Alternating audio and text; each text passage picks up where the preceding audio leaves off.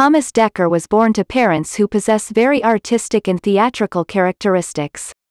His mother is an acting coach, actress, singer and concert pianist, while his father was an artist, set designer, opera singer and actor. His maternal grandfather was famed Welsh radio actor Alan Williams.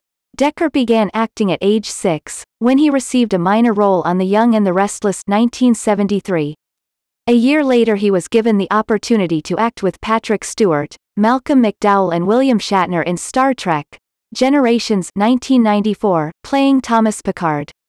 He went on to score guest spots on The Nanny 1993, Seinfeld 1989, Star Trek: Voyager 1995, and Caroline in the City 1995, before finally landing a regular spot on Disney Channel's Honey, I Shrunk the Kids, the TV show 1997.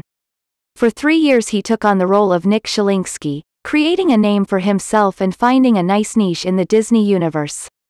When he wasn't on set filming, he was lending his voice to sequels for The Land Before Time and An American Tail.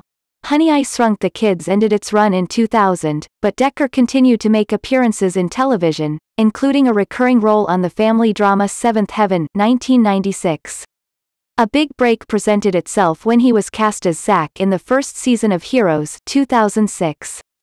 Though after appearing in only 11 episodes, he was offered the role of John Connor in Fox's Terminator: The Sarah Connor Chronicles 2008 in 2008.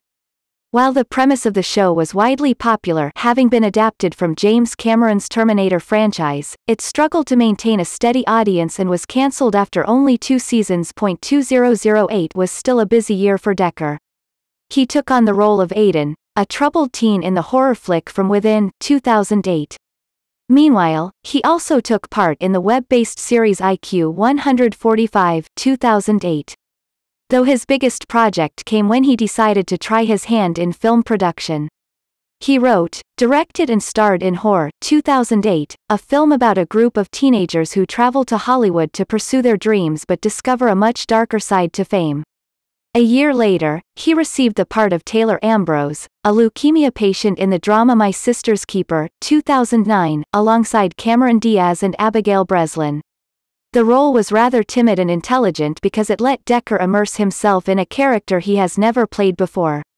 In early 2010, he took a stab as Jesse Braun in the reimagining of A Nightmare on Elm Street 2010, Dekker's most recent role as Lance Loud in Cinema Verite 2011, with Diane Lane, Tim Robbins and James Gandolfini.